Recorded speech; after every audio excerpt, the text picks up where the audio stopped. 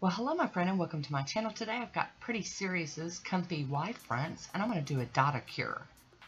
Look how gorgeous this is. Oh, I started off with peel off base coat and Pretty Serious comfy wide fronts, and then I topped it off with Posh to get it to dry down. I'll be using Apple Barrel's white acrylic paint and the Apple Barrel yellow flame. And my little dotting tool. And I've of course blobbed out way too much paint, but I'm going in and doing a center dot and then 4 little dots around most of them. On my pinky I don't have that much room, so I don't do that. And I'm putting the white on all of them, even where my center is going to be yellow. I'm hoping that white will help that yellow pop just a little bit better, not get all muddy and washed out. But this is a very quick manicure, very easy.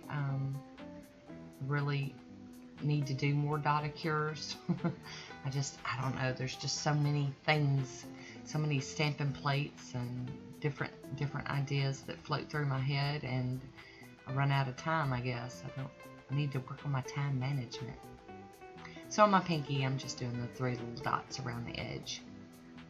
And I'm going to go in now with the yellow now that the white has dried, and I'm just going to dot in those centers.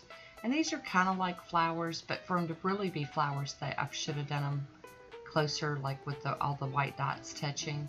So it could be flowers, could be kind of mandala, but in any case, it's definitely got some contrast. And I'm going to top this one off with Shush Feet. I know this is not my normal top coat, but it was what I had handy.